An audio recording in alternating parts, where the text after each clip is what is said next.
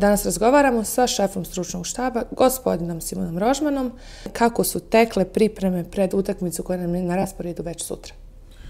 Pa evo, ispred nas je jedan nov izazov, jako brzo prolaze utakmice, tako da ne treba puno gledati nazad, nego sve što je ispred nas.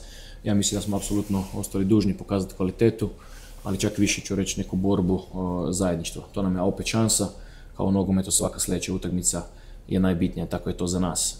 Šta se tiče samih igrača, svi su zdravi, osim Krzelić je osjetio malo bol, pa ćemo s njim još vidjeti.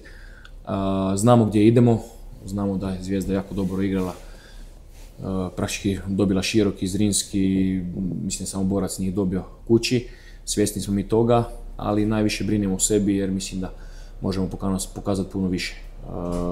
Ova utakmica će meni potvrditi ono što možda sam htio reći ispred Širokega, tako da baš što se mene tiče kao trenera čekam kako će utakmica ići i kako ćemo se mi ponašati na terenu. Tako da sigurno će biti, ja mislim da jako neizvesno, ali vjerujem u moju momčad, vjerujem da možemo pružati puno dobrog i sigurno je cilj pobjeda. To je to. Hvala vam. Hvala vam.